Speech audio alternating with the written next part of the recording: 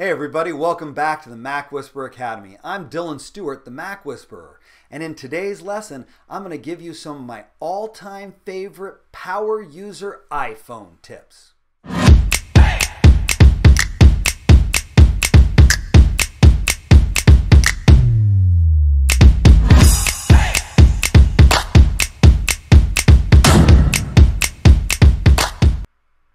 The iPhone was released back in 2007, and since then they've released over 20 different models of iPhones. It's become one of the best-selling consumer electronic products of all time. They've released 14 different operating systems, and somehow everybody thinks that they have learned everything that they can learn about the iPhone.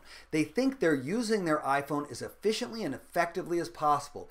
But in today's lesson, I'm going to show you some of the tips that I've been using for years that help me get more done in less time on my iPhone. The first tip I want to talk about is called tap to top. And the tap to top function is really helpful.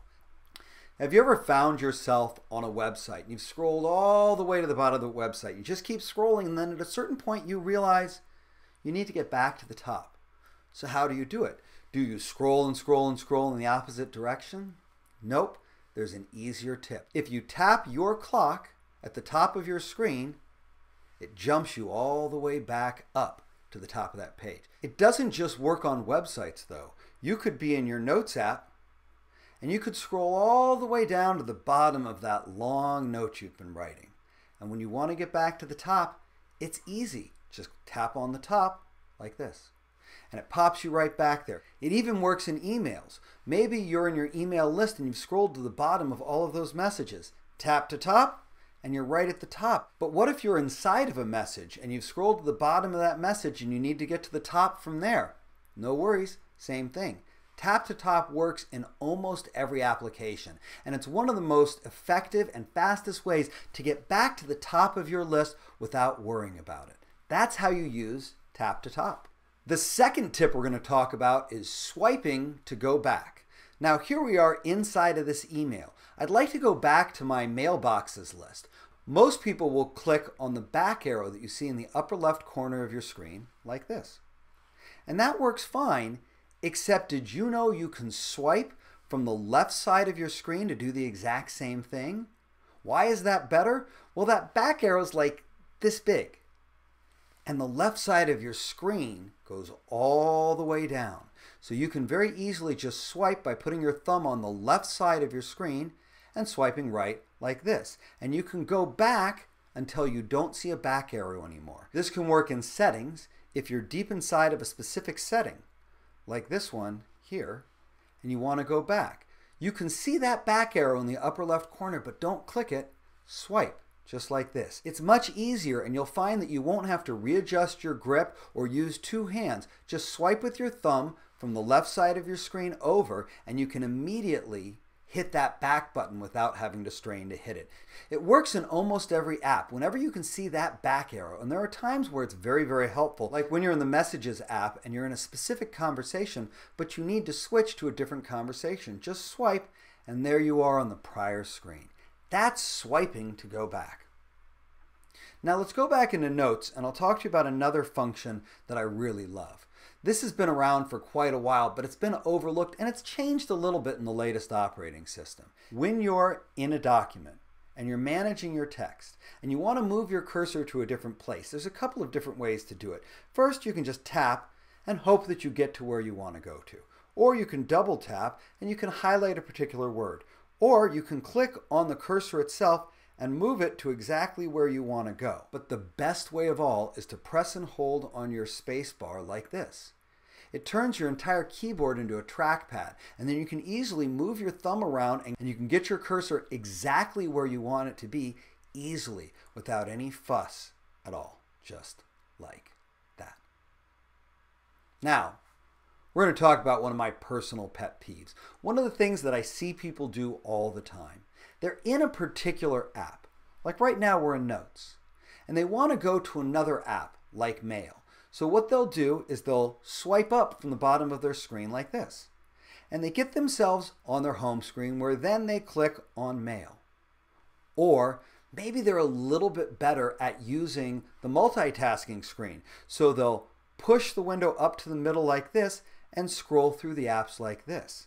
But I'll bet you didn't know that you can actually use the bar at the bottom in order to swipe to the right or to the left to quickly switch between apps. This is really useful because in most cases we're using the same couple of apps all day long. Rather than swiping up and looking for it every single time you want to go back to it, just swipe to the right and you can go app by app through the most frequently and most recently used applications. Now, one of the things that I hear all the time is how difficult it is to reorganize apps on our home screen. We're used to moving them one at a time, but we don't have to do that anymore. Now, this particular tip will take 2 hands, but it's worth it. First, let's move one app. There's 2 ways to do it. You can start by pressing and holding, and then it brings up a menu and you can click Edit Home Screen. But there's a faster way to do that. If you press and hold and just move it right away, you'll see that it quickly jumps you into editing mode. This is where you can easily delete apps or move them. But rather than moving them one at a time, while you're holding that app, use your other hand and tap on any other apps that you'd like to move at the same time. You'll notice they join the first one in a stack, and then with that stack you can move the whole thing over to any other page and drop them all at once rather than doing it individually. That is a huge time saver when you're reorganizing your home screen or trying to clean things up. Now let's talk about how to quickly change your Bluetooth or Wi-Fi settings. Most people will do it the long way. They'll go into settings like this, and then they'll come up to the top and they'll click on Wi-Fi and they'll change it there, or they'll click on Bluetooth and they'll change it here. But did you know you can do all of that from the control panel? Simply drag down from the upper right corner of your screen so you get into your control center. From here, if you press in the top left quadrant where you have your networking tools, it'll expand outwards. Once it expands outwards, press and hold on the Bluetooth and you can immediately connect to any of your Bluetooth devices without having to go to settings. Or press and hold on your Wi-Fi and it will do a scan for what Wi-Fi signals are available and allow you to change it just like that. That's so much easier than going into settings. Now, for those of you that use mail all the time, have you ever wished there was an easy way to get to all of your pending drafts? Some people will go into mail and they'll go into their mailboxes and they'll come down and they'll look in one particular account's drafts and go through it one at a time. But you don't have to. If you press and hold on the new message icon on the bottom right, you will immediately get access to any of your previous drafts, so you can just pick up from where you left off without any headache whatsoever. One of the next tips, this is a problem I see all the time. So if you're one of those people who uses your multitasking bar to quit your apps one at a time, one at a time, one at a time like that, first off, you think you're saving battery. You're really not. Why aren't you saving battery? Because anything you close has to reload all of its resources the next time you open it. So you've been quitting all those apps and it hasn't really been saving you battery. In most cases, it's costing you battery. But the funny thing is, in Safari, we have all these tabs that we leave open.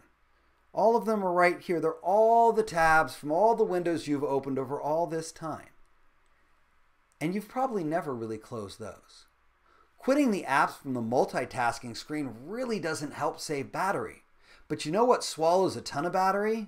Safari and all of your open tabs, which are constantly pulling down resources even if you haven't looked at them in years.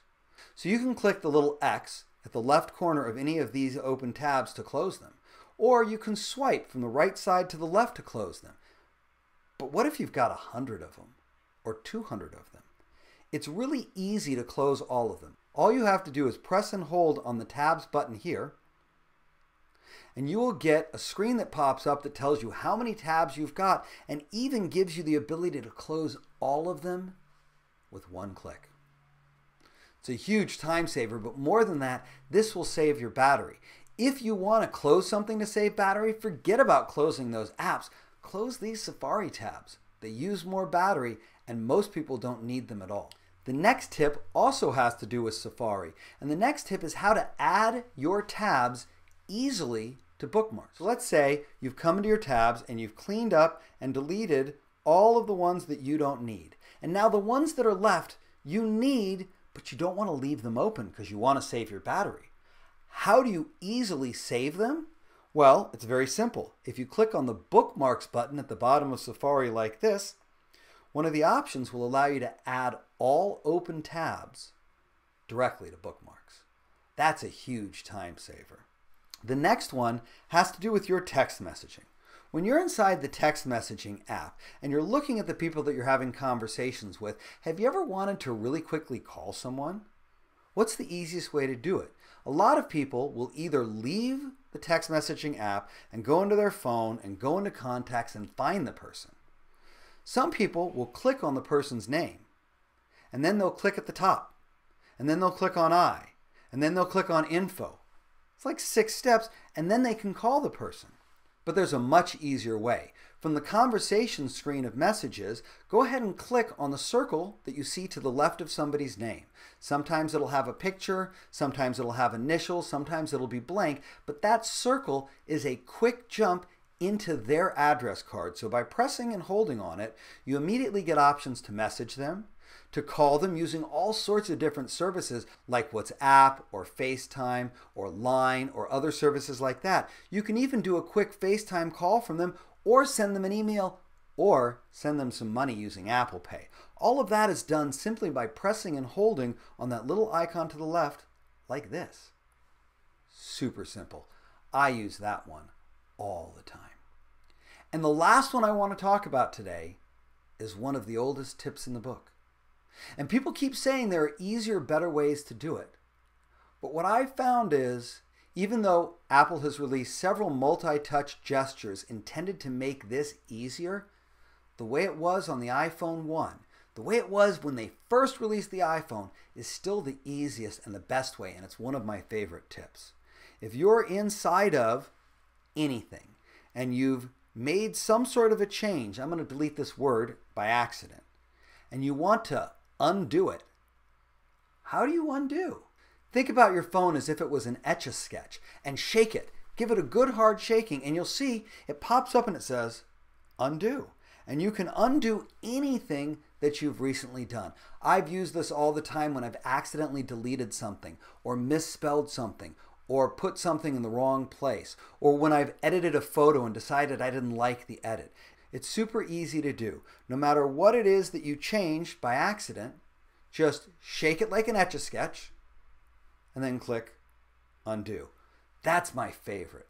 So that's our lesson for today. I hope you got a ton of value out of those quick power user tips. They're some of my favorites and I use them all the time, but we're really just scratching the surface here. There are so many amazing tools and tips on the iPhone, and I'll be bringing you lots more videos in the future sharing more of my favorite tools and tips to help you get more done in less time with your iPhone. If you like this video, make sure to give it a thumbs up so that other people can find it easily. And if you haven't subscribed to this channel yet, well, now's your chance, because we've got more tools, more tips, more lessons, and more tutorials coming to you every single week to help you make the most out of your Apple products. I'm Dylan Stewart. I'll see you next time.